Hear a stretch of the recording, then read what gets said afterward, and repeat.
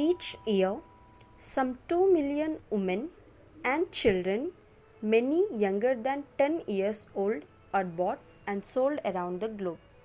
Impassioned by the silence surrounding the sex trafficking epidemic, SUNITHA Krishnan co-founded Prajwala, or Eternal Flame, a group in Hyderabad that rescues women from brothels and educates their children to prevent second-generation prostitution. SUNITHA Krishnan was born in 1972. At a very young age, she wanted to help the poor children of a village near home city.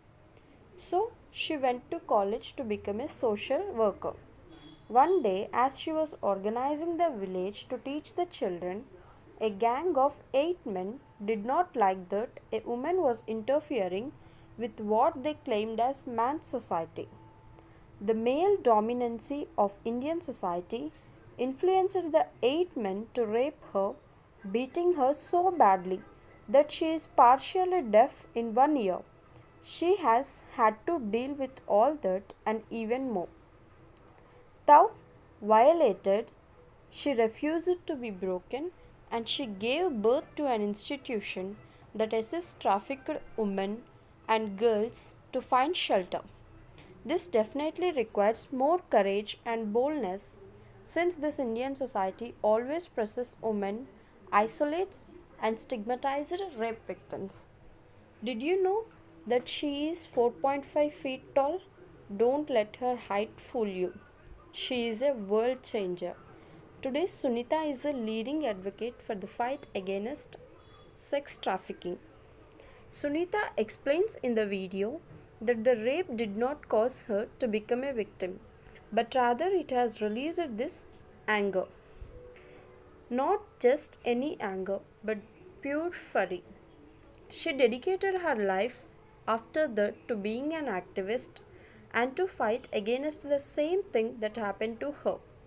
In an interview, she said, "What affected me more was the way society treated me, the way people looked at me. Nobody questioned why those guys did it. They questioned why I went there, why my parents gave me freedom. And I realized that what happened to me was a one time thing, but for many people, it was a daily thing." SUNITHA believes that rapists should be ashamed and punished. Her courage, conviction, determination, and her fighting spirit is an inspiration to all of us. Society makes you feel cheap. I choose not to feel like a victim. I am not a victim, I am a survivor. I speak about it with a lot of pride because I am proud of what I have become today. I have not done a mistake. I don't want my face to be blurred. I am not to be ashamed for. The guys that have done it should be hiding their faces and they should be blurring their faces. This is the statement given by SUNITHA. She co-founded Prajwala, meaning Eternal Flame, in 1996.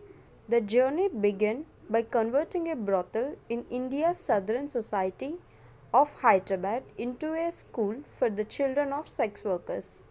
Since then, she has braved threats and physical assaults.